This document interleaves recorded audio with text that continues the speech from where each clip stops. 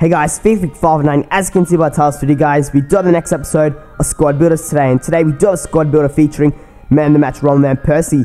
This team is fairly good, and if you guys actually can't afford the Man of the Match card, then just go out and buy the normal card of, PERSIE, so you can make this team still. It is a fairly good team. I really like the shooting on this team, and also the defense is very solid. So, another thing also, guys, is that I'm a bit under the weather at the moment because it rained the other day, and I was in the rain because I didn't have an umbrella and I had to get home, so I sort of got sick and now my nose is blocked, so apologies if I sound a little bit nasally in the video. So thank you for understanding that. But anyway, let's get into the squad builder of this team. It is going to feature Petr in goal, 5.8k, fairly good goalkeeper. You might be thinking a lot of the prices are higher than what they are now. Well, I bought this team before the market crash actually happened. Like, they released all the 100k packs and all that onto the market, because I bought this team about, I think, 1 or 2 weeks ago, or like the day actually, they released PERSIE into the packs. I actually bought this team on that day, so it is, a little bit of a while ago. So moving on to the right back of this team, we are going to be having Rafinha, and the left back of this team is going to be another very good player. It's going to be Van Aanholt. Let's talk about Van Aanholt first. So as you can see, 2.9k, mainly got this guy to link up with another player you will see in this team, the Silver Beast, that you will shortly see in this team. This guy, Van Aanholt, was quite a big surprise. I didn't, actually expect him to really do anything. Just thought he'd, be fast and pretty shit at defending. But anyway, he was fairly good at defending. His 69 defending, in my opinion, is sort of a lie. Feels, around the 75 mark. Dribbling was very nice, and also the passing is very good, and his pace does live up to about 91. Now, moving on to Rafinha. This guy is featured in a lot of Brazilian squads and also some, cheap Bundesliga teams. So this guy is a very good player, 650 coins. I could have actually gone for Lam in this team, but I decided to go for this guy because he's always, worked well for me when I've ever used him in teams. Somehow, he just always feels good, because even though he doesn't have, amazing stats on card, he's just sort of that player that, does his job in the team and does it pretty well. Now, moving on to two centre-backs on this team, we are going to be having Dante on the right-hand side and David Luiz on the left-hand side. So these two guys are both Brazilians, so they get the, very nice link there. And Dante goes for 2.3k, fairly good centre-back.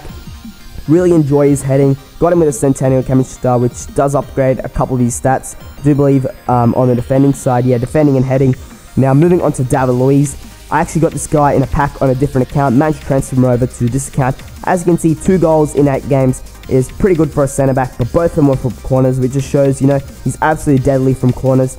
I actually really enjoyed David Luiz. He is, fairly overpowered. He's been overpowered, on every single Ultimate team, and his long shot is actually, fairly good. 67 shooting, sort of a lie. He has actually scored some, very nice goals in real life, which is, contrary to the fact that he has, 67 shooting on his card, but it is, still fairly good for a centre-back. Now, moving on to Depay, this guy was the Silver Beast of this team.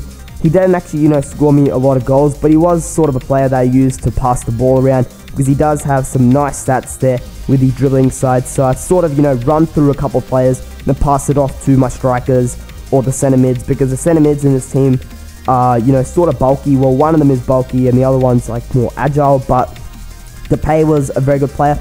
But the thing is, for Depay, if you want to, get the maximum out of him, I would recommend you use him at the left wing or the left forward, because he doesn't really have any stats that will help him defensively. So, in the 4-4-2, sometimes you need the left mid to come back. Unfortunately, you can't really do anything with Depay because he only has 42 defending, and the 59 heading is also bad as well. But moving on to center mids of this team, we are going to be having Fer on the left-hand side, and on the right-hand side, we're going to be having Gundogan. And let's just talk about Fer first. So this guy was very good, 350 coins. A lot of people describe this guy as a cheap bullet. As you can see, 2 goals and 2 assists in 8 games is not too bad for a center mid. And if you apply an all-ultra +10 to this guy, he actually does look like the real bullet. Even better, actually.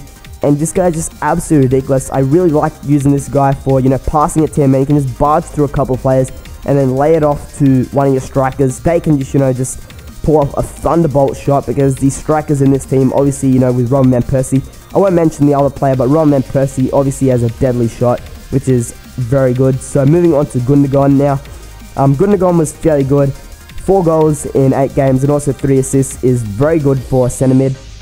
I actually really like this pairing of these two because one of them is just an absolute tank and the other one is very agile and sort of, you know, can also defend, but he is better at attacking more.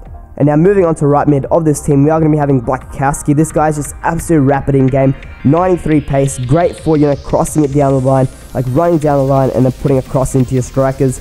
This guy's just absolutely ridiculous for, you know, that. His shooting is fairly good also, a little bit of a letdown on these skill moves, but other than that, he is a very good player if you're looking for, you know, sort of a strong right mid, because he can also defend with his 6'6" defending.